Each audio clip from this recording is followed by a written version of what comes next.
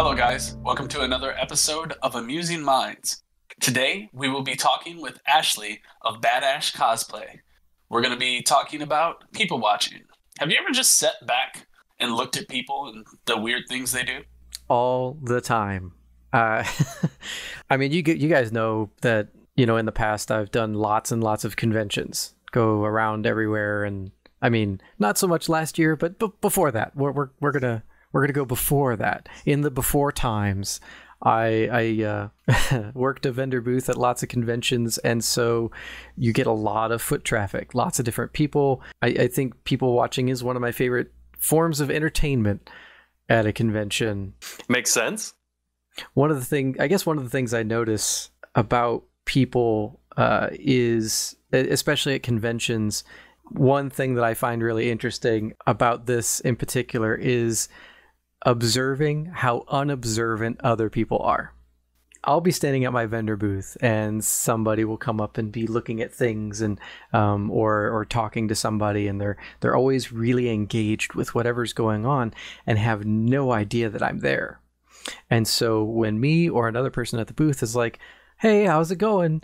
a lot of times you get the startled, "Oh, there's a person," and they just had no idea that you were even aware of their presence or that you were even a person at the booth. They just walked up to the booth and didn't see a person. They just saw the stuff and were completely oblivious to anything else going on around them.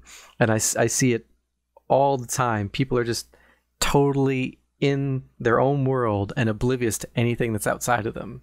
So you're saying you enjoy that kind of thing. So does that make you a peeping Tom? I mean, you're kind of hidden, you're just like, "Oh, hey, surprise." No, that's not not what that is. No. Okay. No. I just find it Like it was amusing. No, it makes sense. It makes sense because, like, for me, my thing was, we always go on vacation, so you're up in the room, you're looking down at the pool, people are doing their own thing, and you kind of like start building a narrative in your mind. You're like, "I bet she's with that guy. I don't know. Is that mom? Is that her 6 kids? Or is she like an aunt who's watching them? Oh my goodness, what is that man doing? He's got a towel covering him, but there's something going on." It's just seeing that kind of whole gallery of people that you don't know. You don't know from Adam, but who are they? What's their story? What's going on upstairs? Do you always, Larry, when you analyze that, do you always kind of build these narratives for those people? Sometimes I think it's through their actions. That's how you kind of build a narrative, and you're like, "Oh, okay. Yeah, you do kind of look like a jerk." So are you like a CIA sleeper agent or something? Just building profiles on people and figuring out what's not just what their story, but what did they do? What have they done? I can neither deny nor confirm. What are their secrets? Do they have skeletons? The CIA agent thing might be a little bit highbrow for me. I think usually when I'm people watching, because not so much anime conventions, but and conventions of the sort, I've gone to those things before. But just in a general sense, like I do art for the few people who do know me, and I have to watch people a lot just to get analyze how they move, how they talk, and just try to incorporate that into pictures. And I would have to agree with Ben on the fact that most people are pretty kind of tunnel vision. They don't really pay attention to the world around them except for the main focus, and they can be startled or shocked out of it. So I think it's less of a we're creeps and it's more of just like when you step back and you take yourself out of the system, you actually get a better gauge on what's going on as a whole, I think everybody does this. Everybody people watches because we like watching YouTube videos of random people doing random things. It's almost a form of entertainment because, I mean, the person that was in the fail videos are still really popular, right? The person that fell off the skateboard never knows that you're watching, but you still seek out those kind of videos because you still want to see what happens. It draws you in, and you want to know, more about what's going to happen, and you either want to see the fail or you want to see the success. And so I think as people were kind of obsessed with watching other people.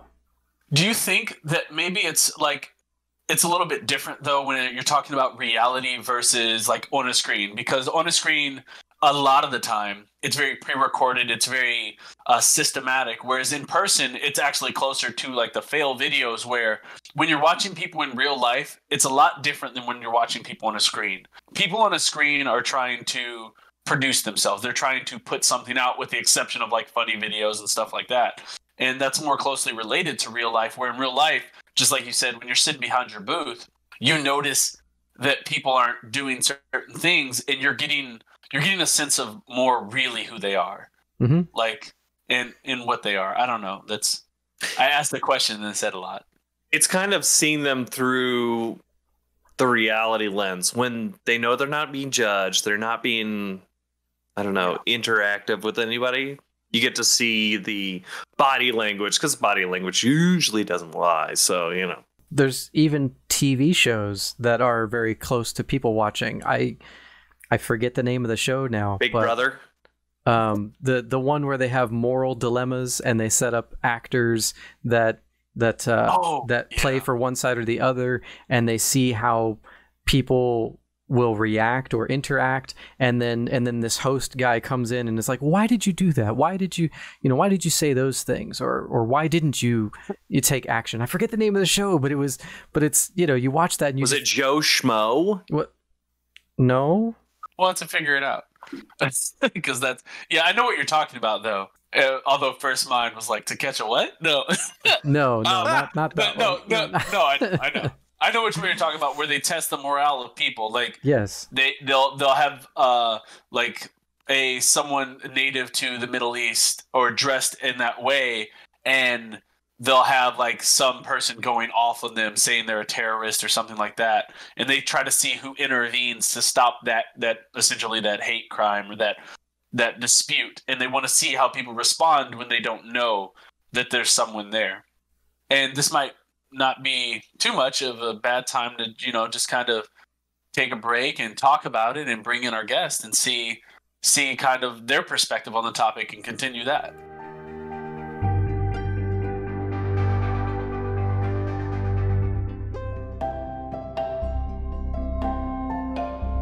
Okay, guys, we're back from our break. It's time to introduce our guests. This is Ashley from Bad Ash Cosplay. Welcome, Ashley. Hi. Hi, thanks for having me. Yeah, of course. So before our break, we started the conversation about people watching and looking at people and seeing like how it's different from just sitting back and watching people and how you interact with them. And it's totally not a creepy thing. Nope, not a totally not a creepy thing. Everybody does this. We did touch on that. So just like to kind of like have you tell us, like, do you people watch? Do you enjoy watching people? So I'm definitely a people watcher. I sat here and thought about it, and I realized I probably started people watching somewhere in like middle school was when I started really thinking about it. I was definitely a really kind of quiet, shy person, so I didn't talk a whole lot. So instead, I observed a lot. Definitely when I go out in public, like, to a mall or to a con, it's where I find myself at a lot. I'm always people watching. There's always something interesting happening. So I'm always trying to like gather new information. Yeah. Excellent. So you said gather new information. One of the things we kind of talked about was how when we're watching people, when you sit back and you're looking at them, you learn things. You learn a little bit about that person. Like we talked about how sometimes people, you can see that they're not paying attention or they're like immersed in the world that they're in. And just kind of things that they do when they do that. Have you ever, like, what are some things you've noticed in your, like, watching people where you're getting that information? Larry said in the previous talk, it was like was it CIA agent? I called Larry a CIA. That was Ben. Okay, I called him a sleeper CIA agent because it wasn't just people watching. It was something a little more than that, wasn't it, Larry? It was basically you watching the people, but you sit there and you start to create a interpersonal narrative for what's going on in their lives. Like, oh, that's Diane. Why is she yelling at Timothy? Timothy didn't deserve that. He fell down. He wasn't pulling on her sleeve, but he fell down. I don't. So is that when, do you do that when you're gathering your information, or is it different? I think it just depends on the situations. Like, if you're meeting somebody for the first time, it's kind of like you're gathering as much information as you can. So like you're watching, like, are their eyes looking at you? Are they doing something with their hands?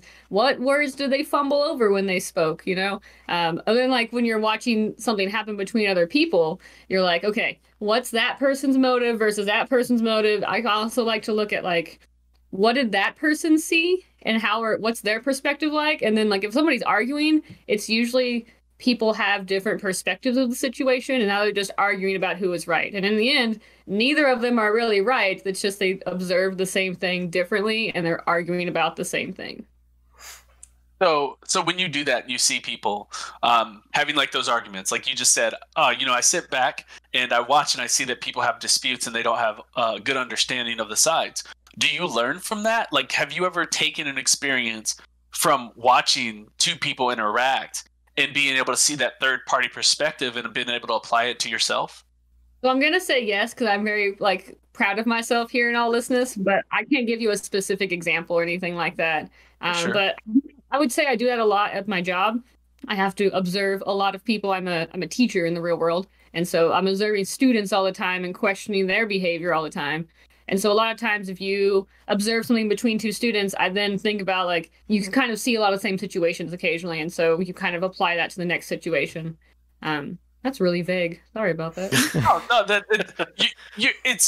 It's a vague thing, but it still covers what you're trying to say. When you're able to observe and see what people are doing, it helps you come to like a resolution. And that's not necessarily one thing. It's a diversity of things. So I think it's interesting. And then I have to ask, you said you're a teacher. Within the context of you being the teacher, do you notice similar behaviors between like students' interactions as well as adults? Absolutely. I work at a high school, and I often say that the interactions between the adults, we're just adult high schoolers. Like we're still doing the same things high schoolers do. We gossip about each other, and it's the same kind of stuff, just taller, older people. They're always taller. Everyone's taller. I'm short. They always call me a freshman, so I'm forever a freshman. Oh boy. So just aside, what level do you teach at? I'm just curious on that one. I teach high school math, and I also teach a class called AVIDS, like a college prep class. So mostly upperclassmen, sophomore, junior, senior. I have a question for Ash. So part of what you were talking about made me think about first impressions, because you said when you first meet someone, you're trying to take in as much, nonverbal and verbal communication as you can to kind of sum up this person and get an impression of who they are. So I know this will be an interesting anecdote that maybe you'll recall. One of the first times you probably got a first impression of me was when I was judging you. Like Ben said, he was judging one of the cosplay contests I was in, and it was a weird situation for me because this was a contest that I'm super comfortable with. I've competed multiple years. It's my home con. And so it wasn't like that part of that new experience, but Ben was a brand new face. Along with the other two judges, I think I knew one of them at that moment, and I'd met them once. So like these were brand new people to me. I had no idea what to expect. I can't remember if you had your Bob Ross cosplay at that time. I did. Okay, so that definitely shaped my opinion at first. Because at first you were just like a guy. I think you were in a beret and glasses. I remember lots of things, random details that are not important. And you seemed super nice, which was cool because when you go into like get judged for a cosplay contest, you get super nervous. No matter how many times you've done it, you get super nervous. That was nice. Knowing that you looked like a nice person, you had, I'm gonna say, you have like nice eyes, like kind eyes. You don't look like a scary, intimidating human being. At the end of that contest, just to spoil it for everybody, I did win an award for that contest, and I got to be on stage. And there's this super awesome photo. It's like my favorite photo of all time, of me in the center, and I'm in like the dorkiest rave outfit I've ever made myself. And then all three judges are around me, like pointing at me because I won. And like Ben's face is super happy, kind, wonderful, and it just kind of sums up. It kind of sums up what we've got going on. So, yeah. Oh. Actually, this is interesting. You're talking about the cosplay and how you had this opinion of him because of how he looked, and it kind of was more just his facial features, but he was also dressed up in some of your interactions. And you dress up in your cosplays and you do those things. Do you ever find a difference in your interactions with people when you're in cosplay or when you're out of cosplay? And do you find that that shapes your opinion of others, or maybe shapes their opinion of you? Yes to all of the above. So I guess people have told me that I act differently when I'm in cosplay. I've even had moments where I've worn cosplay to work. We have lots of like spirit days, and so you get to like dress up, and they always include like a character day, and we're like, that's secretly for me to wear a cosplay. Like they just You've been waiting all year for that. Exactly. And so a lot of students and a lot of other teachers have told me, like, you look a lot more confident, you speak a lot stronger, you carry yourself differently when you're in cosplay. And that's probably true for a lot of people. Like, as you observe them, especially if you observe them in and out of cosplay, there are some key differences. And I think that's one of the reasons I love cosplay, is because it gives me that confidence, and I'm not purposely putting on the confidence. The cosplay just does it for me. So you touched on like the appearance, like, and how it affects you mentally, and you even said that others probably do that, or most likely do that. Their confidence level or their character changes when they dress up. Do you ever take that into consideration when you're communicating with someone new? I might ask the question: do you ever question the person's realness when they're dressed up? I don't think I do in that moment. Like when I meet somebody, if I'm talking to somebody at a con and they're in cosplay, I don't question it then. It's later on, like when you friend them on Facebook and you start seeing their social media and stuff like that. Sometimes people appear very differently in that aspect. Or I have a couple of cosplay friends I hang out outside of cosplay. Like we're real life friends too. And so as you get to know those people, you kind of begin to shape and realize you're like, oh, they did this one thing, or they said this one thing, and like that's just them in cosplay. That's just them playing the character, having fun, interacting with that fandom of people that may not necessarily be who they are at their crux of their humanness. You thinking about and doing the people watching and observing and taking in information and then using that to get an impression of a person or to relate to that person, does that make you more conscious of what you're doing? Does that make you feel self-conscious about what the things that you do and the things that you say and how that's perceived? I would say yes to an extent, but probably not as much as it should. I'm decently a self-reflective person. That just kind of comes with my career and who I am. But I'm kind of happy with who I am right now, so I don't do a lot of like, oh, I need to adjust this or change this. I'm kind of okay where I'm at within life. I think honestly that's a product of the pandemic. Like I'm cool where I'm at right now. Improvement's not really necessary. We're all struggling here. Life goes on. But there are moments where I realize that there's things that I say that I probably shouldn't have said, or I talk too much or talk not enough or something. One thing I hit on a few years ago with myself with reflecting a lot was when you have a conversation with somebody and appearing really selfish, so really self-centered. That really started to bother me because I started noticing in lots of people. And then I realized that when I had a lot of conversations with people, I just said the word I over and over. I do this, I think this, I like this, I like this. And I realized that I was becoming the selfish person as well. And so what I did with that is I just tried really, really hard for like 2 years to not have many conversations where I use the word I as the beginning of the sentence. Try putting you or ask a question, things that take the focus off of me. And maybe there's other factors into that, but it definitely made me more conscious about how much I talk about myself and how selfish I seem. That is so awesome that you do that. And it's funny because I went through a very similar experience as far as like trying to be aware of being very no, it's about me, it's about me. I don't know if you did this, and now I'm curious because you said you did it, and this is something I'm very similar around the same time to the last few years, tried to do that. Did you try to say the same sentences, but just not include the I and analyze whether it was self-filling or not? So like the difference, to give you an example, what do you think about blue shirts as opposed to what do you think about my blue shirts or I have a blue shirt? Did you find yourself trying to reformat the sentences just not to use the self words? I can't think of the term for it. I get what you mean. Yeah. And no, I think my focus more was trying to put the focus of the conversation on either something else or someone else. Especially if I'm talking one-on-one with somebody, I try to put the focus on them. And so instead of making the question about, I like blue shirts, I would ask them, what's your favorite color of shirt? Instead of, So just kind of, it wasn't completely changing the format of the sentence, more of just like the focus of who was sharing that important thing about them. Just so we can touch on it, because in this situation we're interviewing you, so you can eye me all you want and don't feel it.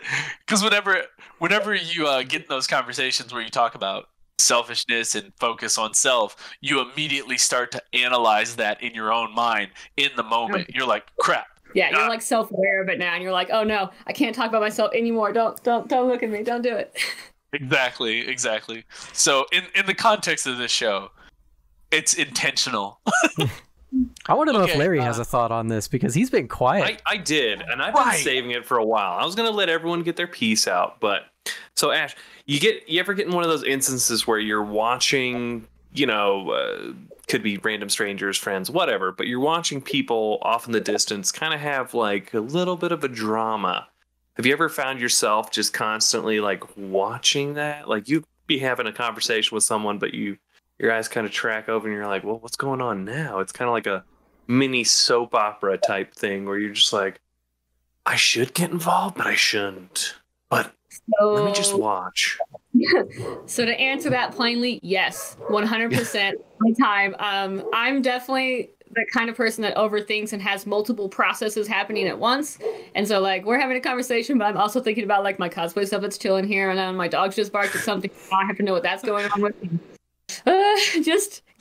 Especially at like conventions, there's always something happening with a group somewhere, and I kind of make it like a weekend game, honestly. Like I'm watching them, and like I've noticed, we'll just use them as an example. Homestuck people, there's always a group of them somewhere doing something. I have nothing for them or against them, but they are fun to watch. There's always interaction happening. And so like episode 1 is Friday at registration. What's going on with these guys? And then episode 2, Friday evening. Maybe they're young, maybe they're intoxicated. I don't know what's going on. Like it's a series of the weekend for sure. Oh yes. You break down your convention weekends into episodes.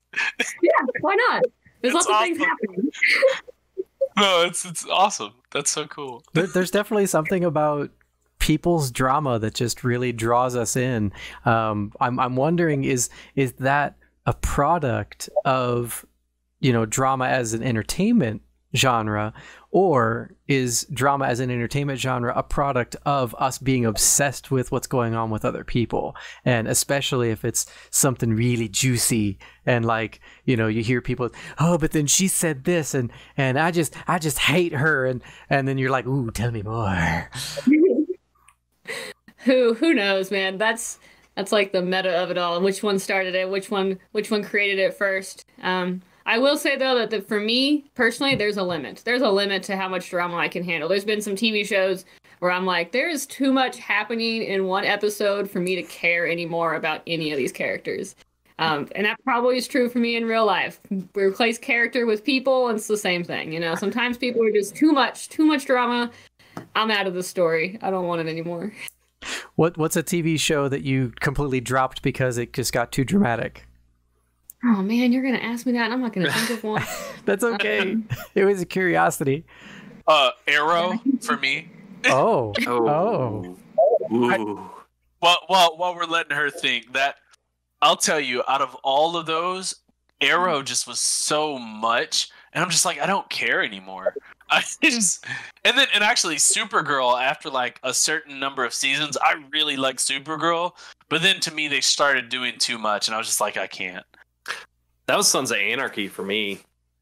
I was just like, ooh, this is cool, and then you're like, okay, they're killing everybody off. I'm all set. Hell on Wheels almost made me quit, but I'm a completionist, so I was like, I'm getting to the finish line. I know that there's an ending, and I want to know what the ending is, even though this show is so heavy and there's so much going on, and oh god, more people are dying, but I want to know. I just need to know. Okay, so you guys hit all your examples, and I came up with a few finally. It's for me, it's always those super long animes like Naruto or Bleach. Oh. I gave up on both of them, but I always ask somebody like, what's the final ending? I'm like, does Naruto finally become a Hokage? Cool, thanks. That's all I wanted to know. Appreciate it. Did Sasuke die? All right, cool. I don't care either way. So like, I hit the point where like my love for all these characters are gone, and so I just Google. I ask somebody. I'm like, hey, what happened? All right, cool. Now I know. That's it. So that's you answered, and I have a question, but you kind of answered it. Because in that mindset, some shows are just they're too much, and like it's like I want to know what's happened in the end, so I'm just gonna Google it. You kind of already answered that. Ben's a completionist, so he's gonna watch it. Larry, do you? For me, I go back and forth. Like I'll watch something binge. I'm like, oh, I'm in, and then you're like, am I really paying attention? Am I really enjoying this now? Okay, you know what? Over here, and you just kind of you go off to your next thing, because I'll complete it eventually, but you know. And that might bring up another interesting difference is people watching on a screen versus people watching in real life. Ooh, Yeah, I do it all the time, every day that ends in Y.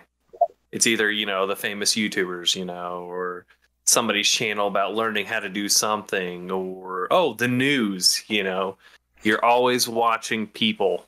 But do you separate like performance people from like, sort of the reality, like actual reality, not reality TV, but videos that show things that just happen to people or interactions that happen or just funny things. So you're thinking of the mediums, like comedy versus this is a skit. Let's play. So I want to ask Ashley, and because we did talk about this a little bit before, so to give you kind of a set question, do you find that there's going to be two questions, but I'll ask you the first one, then I'll ask you the second one after you elaborate.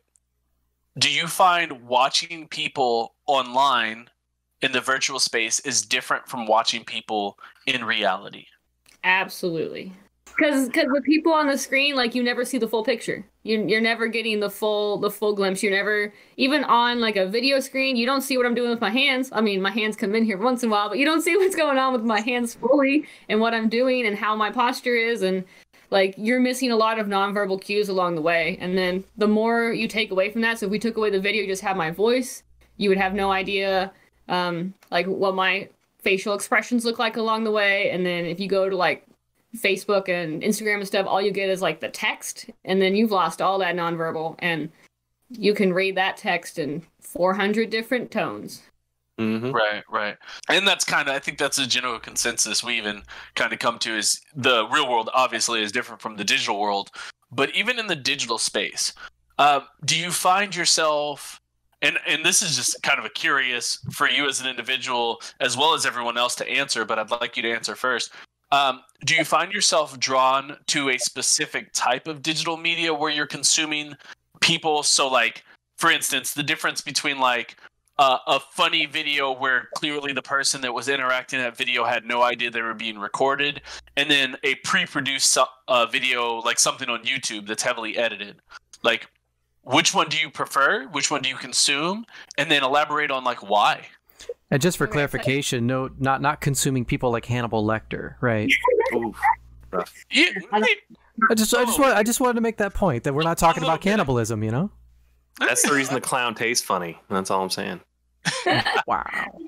Okay, I think I have my answer to this one prepared-ish. So I definitely prefer like the people have prepared their presentation and that's what they've chosen to put out into the world, and versus the kind of candid, unplanned, they didn't know it was happening and recording kind of thing. Because I'm empathetic and I always feel really, really bad for those people, especially if it's like something sad or we're laughing at their expense. Like I try to put myself in that situation, and I couldn't handle it. Like I would not be okay with that. Like I hate surprises. I hate any kind of things. My friends have this like meme they made of me. They caught me they took me. I was taking selfies at a con. First of all, taking selfies at a con, and they took pictures of me taking selfies, and they have this face where I'm just like, and that's my like image. They call it my smolder. And so there's a bajillion smolder memes of me now that go between my friends, and I absolutely hate it. I can't stand it. It stresses me out. It freaks me out. I hate it, but they still do it because that's what friends. So you prefer the organized media because of your feelings towards the sympathy towards the subject of the improv media. Yeah.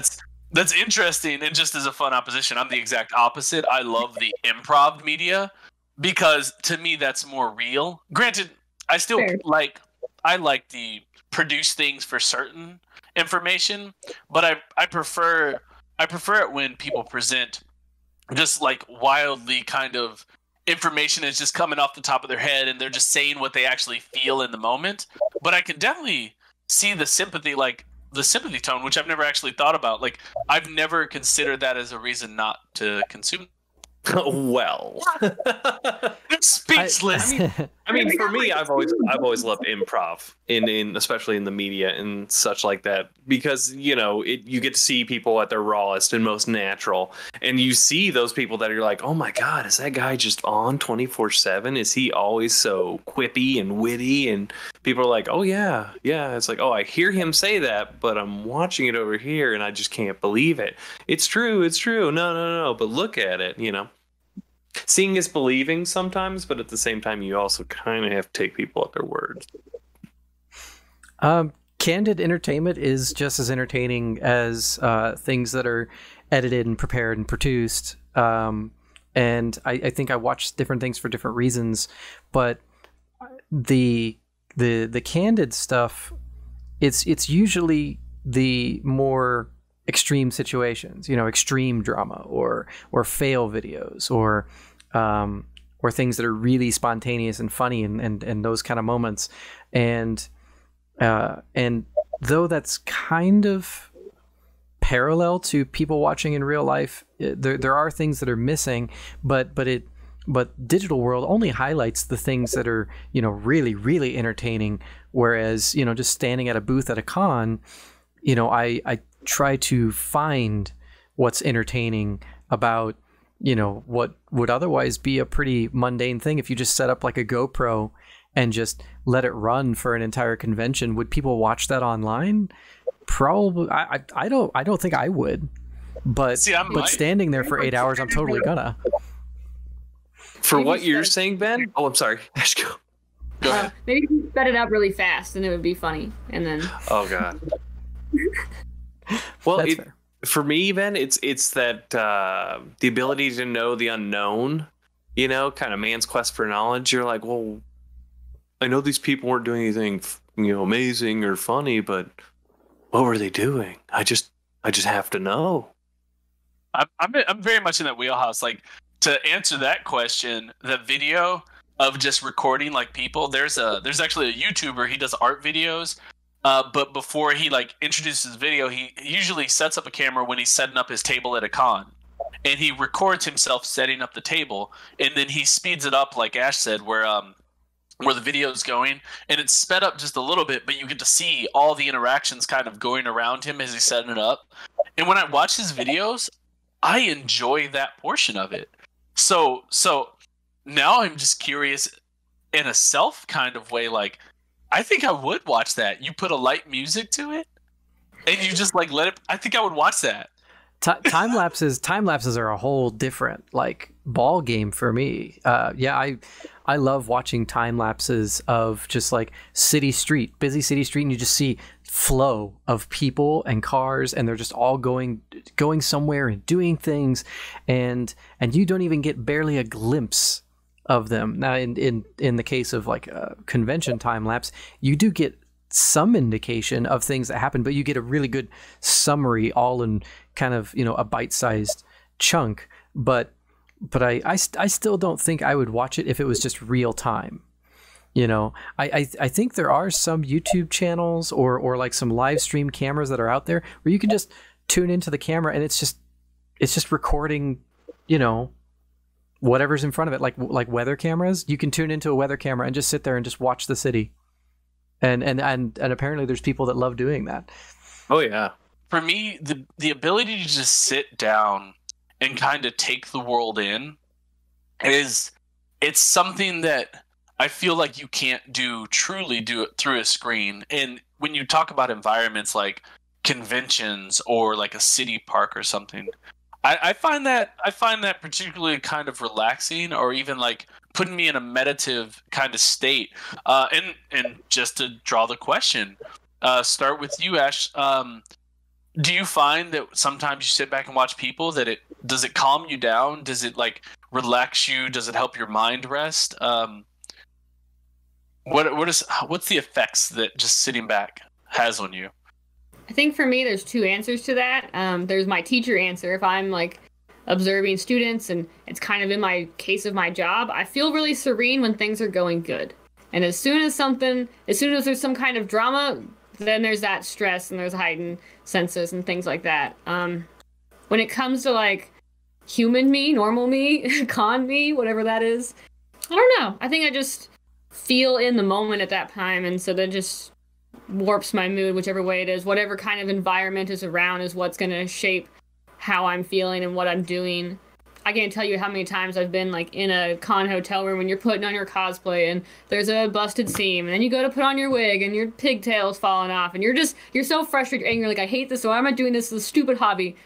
And then you hit the con floor and someone's like, hey, I love your cosplay, can I take your photo? And all of a sudden my mood is lifted, everything is better, and it didn't matter all the issues before. And so I think the people, and especially people watching, affects that for sure. And I don't know if we're doing this because we haven't talked about this, but if for YouTube viewers or people that are in a section where they can make a comment or something, I would like to hear from the audience just in general about like, how do you feel about that in a whole? How does it affect you on a mental state? And just kind of elaborate on that. That'd be cool to hear from our audience. And then Ben, I'd like you to kind of give us your 2 cents on it. How does it affect you? It used to be calming. It used to be something that, you know, could just be entertaining. And that was usually on the con floor. Yeah. But since last year, and I guess I kind of have 2 answers as well, because as most of you know, I'm also a teacher, not a high school teacher, but a college instructor, and I run basically a wood and metal shop. And ever since having that job for 6 years, when I'm in that environment, my people watching is basically driven by whether or not safety is being adhered to. And so there's that tinge of paranoia, there's that little bit of anxiety in there, because I'm always trying to be aware of what students are doing, because there's a risk of injury. As far as just being like out in public, it used to be that I liked people watching, and I found entertainment just walking, you know, just through the mall to the post office to drop off packages at the post office. I would look at people and you know, wonder about them and watch what they're doing. And now anytime that I go into a public space, the only thing that I can think of is, are they wearing a mask? Are they wearing it properly? I need to stay away from them. Don't come near me. I don't want you to hold the door for me. You can go ahead. But how do you say that without being rude? Okay, just like trail back a little bit and let them go through the door first, so that they think that it's too much time for them to hold the door. Then you don't have to be near those people. And you know, and like it's a constant thought of being surrounded by plague rats. Just constantly anymore. So I think, as sad as it sounds, the pandemic kind of took away my ability to people watch peacefully, because now I'm just concerned about everyone and whether or not they're carrying a disease.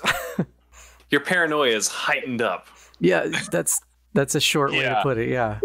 Spider sense is tingling all the time. We're just gonna mulligan 2020. Like that, it doesn't count. Like we're gonna take that out of everything, because otherwise, oh god. Yeah. Okay. So and then, last, most definitely not least, Larry. Oh yes, I appreciate that. Thank you. I don't want to be last. I'm just kidding. I don't want to be least. I think we all don't want to be least. But anyway, you know, it's kind of one thing to view on the screen as this is something I would never be able to see in person. Maybe it was a live thing or something that just snapped off real quick that you're like, oh God, I can't believe this snap. But to truly go somewhere and experience it, like a park bench, you know, you're just sitting there observing everyone. It's kind of like you open all your senses, you know? Well, for me, I open all my senses more or less, you know, the temperature, you know, what am I feeling right now physically, the smells, the sounds. It's just kind of taking it all in and making a quick little mental Polaroid for yourself and being like, at that one point in my life, this was a moment that I stopped and acknowledged and was like, huh, yeah, okay. Life's not so bad.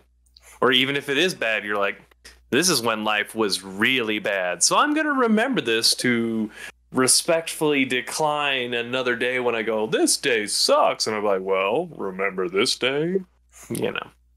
That's actually, oh man, that's really good. Because now you gave me an idea for kind of play like, a really good question.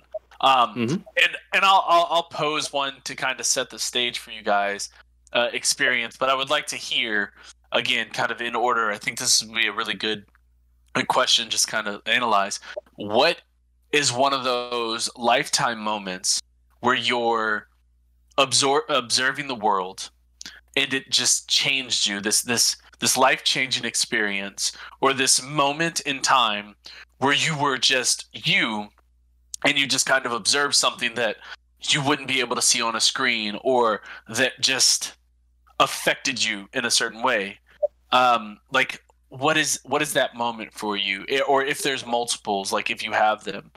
And I'll share one of mine just to kind of set a stage and get you guys going, and then we'll just go in order again. I was in I'm in the National Guard, and I deployed. And when I was overseas in Syria at one point, there was a night where we were doing a mission, field mission, and the cloud ceiling, so the clouds were super low in the sky. And most of the time, we don't fly when the cloud ceiling's so low because it's dangerous. But like the Brits will, which is awesome. And we had to do this mission. And they had to fly in and land this huge helicopter for just normal people. I'm just going to keep it simple. They had to land this huge helicopter with this low cloud ceiling. And when they came through the clouds, there was like this moment of like awe for me to watch this huge helicopter break through clouds that felt like they were only 10 feet over my head. They were clearly hundreds of feet, but it felt like so low. And it was just this moment of serenity where they broke through the clouds, they angled themselves, and they just landed. And I was just like, I would never see this real moment or experience this realness from a screen or anywhere else, and I'll never have this experience again. And it was just like a moment of zen and in me. So my question to you guys is, what's that life-changing moment of reality where you're observing something, if you have one, or a moment that just sticks in your memory that is just kind of there? So I went to Europe on a trip for band, basically. It wasn't our high school band. It was like one of these things where like high school students can pay a bunch of money and form a random group of band students to go play concerts in Europe. And at the time, I was fortunate enough that I got to go. And the thing that was really like a changing moment for me was probably the Eiffel Tower, which is kind of sounds cliche because it's a tourist spot, but it was one of those things where it's like it's so grandiose in person, and I made these new friends, and we're running up the steps to the mezzanine level where they have like a cafe and stuff, and then you take the elevator to the top. I'm deathly afraid of heights. But I wanted to do it because I was there and I never knew if I would get to go back. And when I got to the top, my friends were just absolutely fearless and coaxing me, come out here, this is so awesome. And they're like, my observation of their fearlessness pushed me to take that step outside, because basically it was just a fence. It's not like encased, like there, you can stay inside or you can go outside, and the outside part, there's just a fence between you and the ground. And when I finally got like outside, I was clinging to the rail, but it was my friends that that gave me some courage, but then it was this really random thing. And I have to preface this that I wasn't being a creep because it just happened in front of me. It wasn't something that I expected, nor did I like, I'm like 17 at the time. And just out of nowhere, this lady who's probably late teens, early 20s, lifts up her shirt and just flashes anybody and just says, "Hello, Paris." She was probably drunk, who knows? But it was so shocking to witness that happen that I forgot that I was that high up.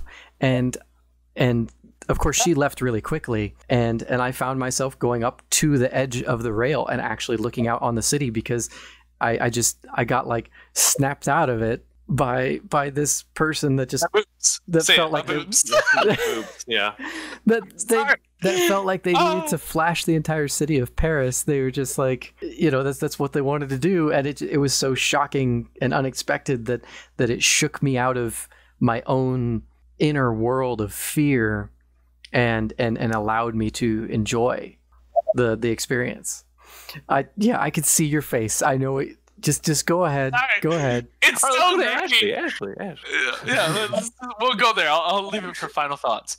I've been sitting here trying to think of like some momentous experience to share with you all that changed my life forever, and I just don't know if I have one. Like, I have lots of experiences, and they were all beautiful and magical and amazing, and I just don't know if I've really reflected on how much they really affected me or not. But I can remember one moment when I really decided that I loved cosplay, and I was like, give me the thing I was going to do from now on, forever and ever. And it was my first time I went to NakaCon. That wasn't my first convention. It's actually like 6 years after I started cosplaying. Before this moment, I was the young, like, 16-year-old cosplayer who didn't know how to make anything, was going to like their only home convention once a year. That's all I was doing. And my grandma would make my cosplays because I had no idea how to do anything. Okay, so fast forward, NakaCon, my very first experience there. We went because I wanted to get an autograph from Nobu Uematsu. That's who I was there for. And so I decided, what the hell, we're in the contest too. That's what I'm here for too.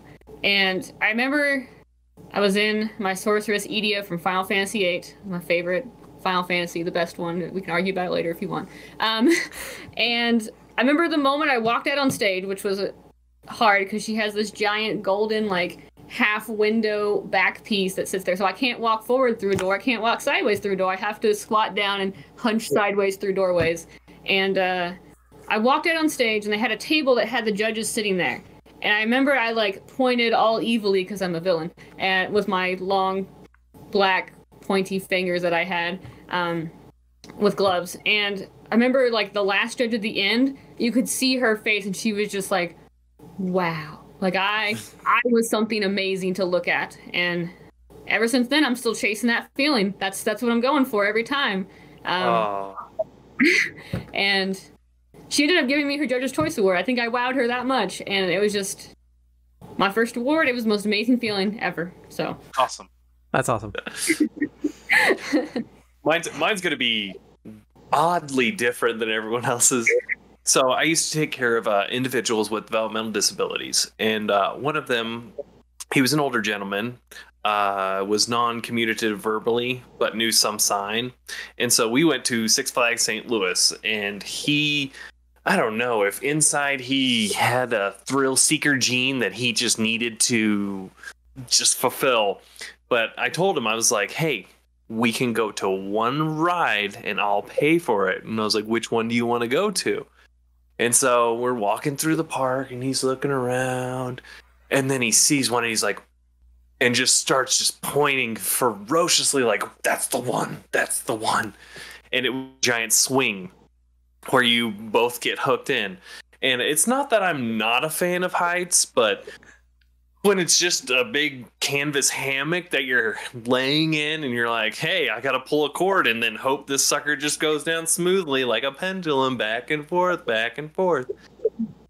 So we get up there, we finally get him strapped in, me strapped in, we get on the little ramp that picks you up, and then it starts just pulling you all the way back.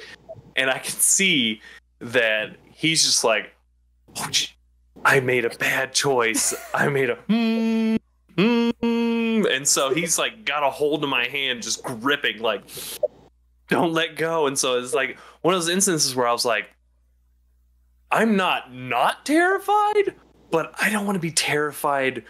And then him just be like, oh God, we're both going to die now because we're both terrified. So I just held on. I was like, okay, hold on. You ready? We're getting ready to go. And they count you down 3, 2, 1.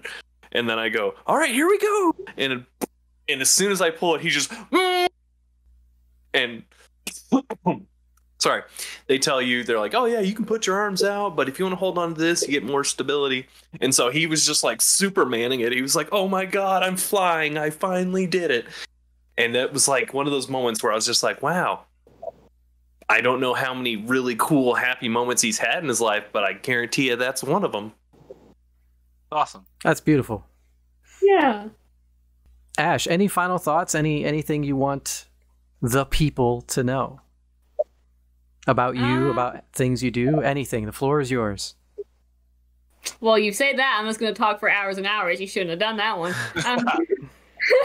But I think when I was pre-thinking over what this podcast would sound like for me, one of the things that I thought about was looking at certain situations and trying to navigate your way, especially through arguments. You know, you get heated, you get angry, and your anger kind of takes over. I, believe it or not, I'm a very tiny but angry person.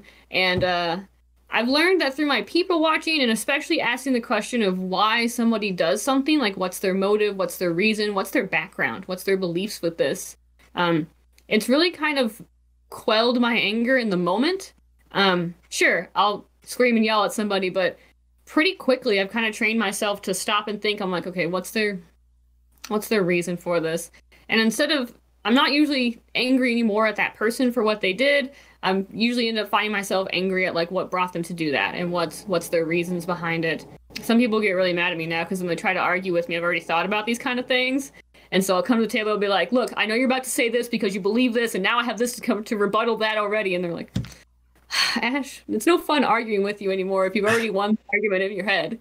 But it's definitely like, I guess my final thought would be like, if you have some kind of like anger problems, that really stopping and thinking about why somebody does this, what brought them to that moment, why did that come out of their mouth, you know, what made them do that action. It makes me not hold on to that anger anymore. Like, I have some people that definitely deserve some anger from me. Like, I've been burned before in my life, but I can let it go because I understand what brought them to that point. I don't agree with that. They shouldn't do that, but that is not something I'm going to hold on to anymore because it doesn't affect me anymore.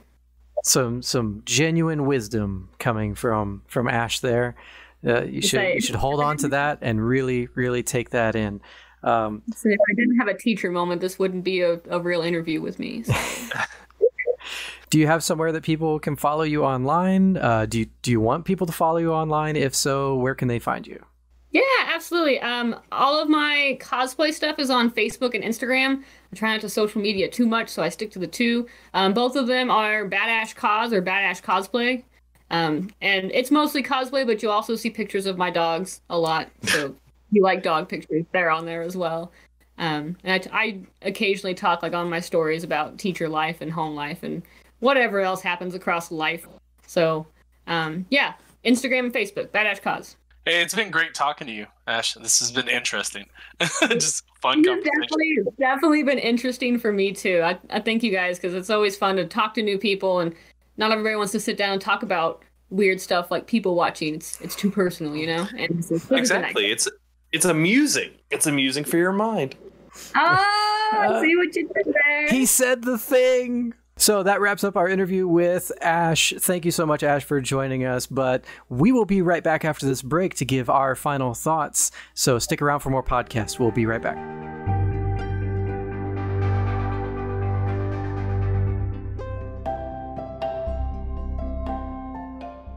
And welcome back. So I have some more thoughts on this whole people watching thing. You know, I think basically everybody does this. And we have a lot of differences between what people watching is like in real life versus what happens on the internet. We have lots of different reasons why we do it, from creating relationships to entertainment and just sort of getting some sort of entertainment pleasure out of watching things happen to other people, even so far as to be something like a CIA sleeper agent building these narratives and stories around these people that you don't know, just so that you have some sort of mind's eye theater going. So yeah, I mean, sure, why not? I really think, though, as our viewers and listeners take time to kind of just think about the episode and it was fun and stuff, we really need to look at how we're doing this. If we're all, like you say, doing it, or if we just find ourselves doing it. How can we learn from this? Can we really gain more from stepping back outside of ourselves and looking into what other people are doing, how they're living, and what they have to offer? And is it really that different for us to analyze people and analyze ourselves? Is it different for us to see it on screen, or is it different for us in person? And what do those impacts and effects have on us as individuals? I really think we can learn a lot from this, just looking at ourselves and continuing to try to learn and grow. I have to say that for me, it's literally like everyone's trying to find a piece of who they are through other people. They're trying to find a sense of community, a sense of belonging, a sense for maybe right in the world. Maybe they're trying to find things that bring them joy, find things that bring others joy, find things that bring sadness, pain. By watching other people, we're kind of studying ourselves. Like, not so introspectively, but, you know, it literally is just us trying to see the world.